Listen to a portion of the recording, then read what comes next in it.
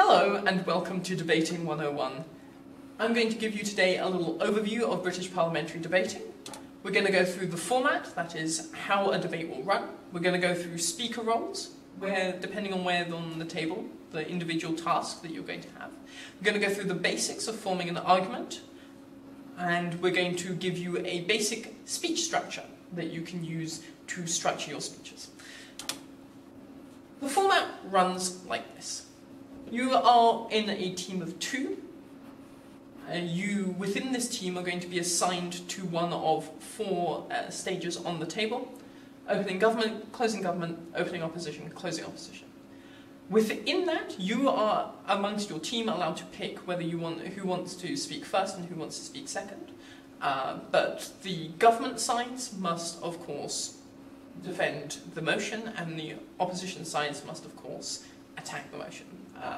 Try and convince us it's not true, or it's not the best thing. Your speaking order starts with the Prime Minister and then moves down the table. Prime Minister, Leader of Opposition, Deputy Prime Minister, Deputy Leader of Opposition, Member of Government, Member of Opposition, Government Whip, Opposition Whip. And each speaker has a slightly different role to fulfill and slightly different things that they need to do. We're going to go through those now, starting with Prime Minister. The Prime Minister must define any terms. If there's an ambiguous term in the motion, they should tell us what it is. For example, a motion may refer to criminals, and the Prime Minister may wish to tell us whether that is anyone who has ever committed a crime, or whether that is people who have been convicted of crime. Two different definitions of criminal. They should tell us which one they are arguing for. They should also give a mechanism. What's a mechanism? Well, a mechanism is when a motion reads something like, "This House would," the government has a burden to tell us how they would carry out that policy. For example, this House would raise taxes. You are going to have to tell me how much they're raising taxes, probably who's going to collect the taxes, something about enforcement. The idea, general ideas like that, general ideas of how the motion is going to come about, what action is going to be taken to give the motion, to make the motion happen. Your Leader of Opposition, Deputy Prime Minister and Deputy Leader of Opposition generally do the same thing. They're going to provide some rebuttal, that is counter-arguments, arguing against things that have already been said on the table, and they're going to provide some new arguments of their own. Exception to this is Leader of Opposition, who has a duty that if the Prime Minister has not given definitions and mechanisms, or has given definitions and mechanisms that are blatantly wrong or blatantly not in the spirit of the debate, the Leader of the Opposition has a duty to give their own version of what that would be, that the debate can then run with in order to have a clean and steady debate. Interrupting our presentation today, just as they will interrupt your speech, is a point of information. A point of information is a way for you to interact with the person who is currently speaking. It works thusly. You will stick up your hand and say, "Point of information." It is then completely at the discretion of the person speaking whether they wish to accept that point of information, whether they wish to decline that point of information. A point of information is a question, a statement, anything that you want, and so long as it is within 15 seconds. You should try and interact with what the person who is currently speaking is saying, give them something new to consider, remind them of a point that you said previously, give them the rebuttal that you're currently thinking of, all those sorts of things. This is to foster what we call engagement and make sure that everyone is arguing with each other, not just past each other. Then we move on to the back half of the debate, where we have the Member of Government and Member of Opposition. These two positions must do something crucial. They must bring something new. Anything said by the opening half that is said by the back half will not be credited in the back half. It will only be credited to the opening half. So the back half must talk about something new, and they should talk about also how they are different from their opening. They should explicitly say, our opening talked about individuals, but we are talking about systems, something like that. And they also can't contradict their opening. So if their opening said that one particular thing was going to happen, and that was bad, and you and the back half want to say something different will happen, the original thing won't happen, and it would be worse, that would be bad, that would be contradicting your opening, you would not be credited for that. don't do that. Finally, we move into the last two speakers, the government and opposition whips. There's a crucial thing about the whips. They cannot bring anything new. Why is this? This is because if the opposition whip were allowed to bring anything new, there would be no one speaking after them to rebut it, and so it would not be fair on the debate, because there would then be material in the debate that no one had the chance to engage with. And to make it fair between government and opposition, the government whip runs under the same rules as the opposition whip. So they cannot bring anything. Instead, what you are going to do is you're going to compare arguments.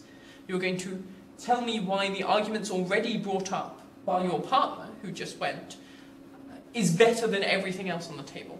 You can strengthen them, you can show how, give examples to support them, but you can't bring in new arguments.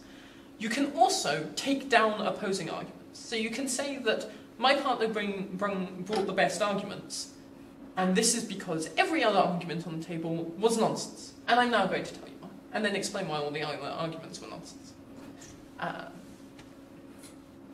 And then you reach the end of the debate. So, what are these arguments? What are the things that we're talking about here? In debating, you are always comparing two worlds. Every debate has a change to the status quo. So if your motion is this house would do something, you're comparing the world in which that thing is done versus the current world where it's not done. Therefore, you've got two worlds. You've got your status quo and you've got your counterfactual. Your counterfactual being the world where something has changed. And you need to tell me why the world on your side of the debate, why the side that you're defending, has the better world. Which brings up an interesting question. What do we mean by better? We've got two main ways of quantifying this. One is utilitarian, one is principled. We'll go through these in turn. Your utilitarian framework is generally the most good for the most people, and your principles are generally anything else. Your utilitarianism is going to have several metrics. You're going to talk about impact size. You're going to talk about the number of people who are affected. And you're going to talk about the amount they're affected. I think it is relatively intuitive that it is better to give one person £100 than it is to give them £10, all things being equal. But also that it is better probably to give 1,000 people £10 than it is to give one person £100. And you might have to weigh these things up. You might have to give me the comparisons of those, right? You will also have to talk about how important things are to people's lives. You're going to have to tell me about how much it makes someone happier, how much it improves their lives. And this is where we get one of the basic ideas of debating, that if you give £100 to someone who has £1,000, that is more effective than giving £100 to someone who has £1 million. Because they're more likely to be able to do good things with them. It's more likely to improve their lives. So this is the framework that you will think a lot of arguments in naturally. This is the framework that a lot of arguments work in. But it's not the only framework, because there's a second way to go through it. Principles. What you ought to do. So a principle is something that you just think should happen. And they are usually counter to your utilitarian metrics. For example, most of us think it is wrong to take one person, kill them, harvest their organs, and use those organs to save 5 other people. This is something that we don't do, this is something that would generally be wrong. However, under a utilitarian framework, that would be good, because more people are alive under the side where you kill someone versus the side where you don't kill someone. But we have other principles. We have the principle of the right to life, the right to bodily autonomy, all that sort of thing. Some other ones you might talk about is the right to self-defense, the idea of democracy being a principle that must be upheld, freedom, those sorts of things. And you will have to talk about these and tell me why they are the most important thing, why you think people should value them more. It is important here to note that in debating, you are trying to convince your averagely intelligent global citizen, that is someone who has no particular place, no particular preconceptions, a base level of knowledge on general things, and tell that person why you think your side is better, and convince the judges that that person would think your side is better. So most people do value the right to life. Most people do think that you shouldn't kill that one person to save that 5.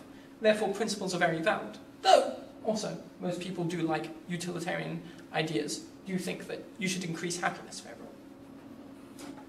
Great. So, now that we know what we're trying to drive at, what we're trying to prove, that your world is better, how do you prove that? Your motion is always going to have people taking actions. Almost nothing changes without people taking actions, and all of our debates revolve around it. Those actions are going to have effects. Those effects might have knock-on effects, more effects, and more effects. They're eventually going to lead to an impact. Your impact is the thing that you try and show is good or bad. Is your more people being happy, or is your principle being violated? Whichever one of those that you are going for. And to get there, we're going to need to ask a very important question. Why does this happen? Because it is crucial to know that everything happens for a reason.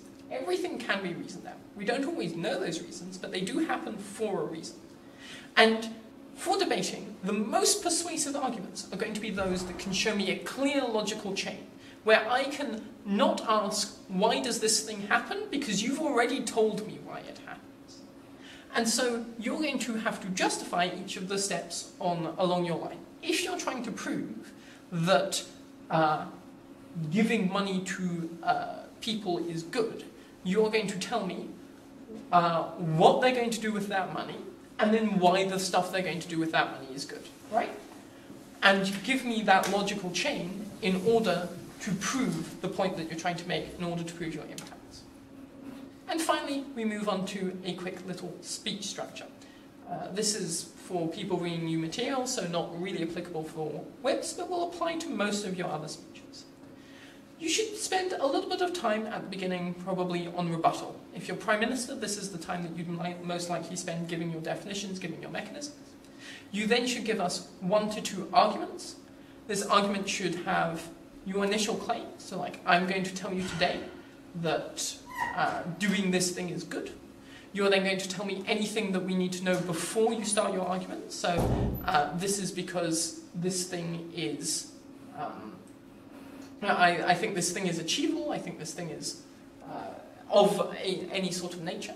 You're then going to give me your arguments, so that is your linking before, that is your telling me why something happens, going through those logical steps, proving that it will definitely happen to your satisfaction, and then you're going to link it back to the motion. So remember that you're always trying to prove the motion or disprove the motion. So you want to then tell me, now that you've proved that something is going to happen, tell me if it's good or bad, tell me that it happens because of the motion, clearly, and then put that in the context of the debate and tell me why you win the debate. Relatively simple. And finally, it is recommended that you take at least 1 POI per speech. POIs are important to allow you to engage with the other people on the table and to not just have your argument standing in isolation, but to have it challenged and to have it relevant within the rest of the debate. So, hopefully that's enough to get you started. Thank you very much.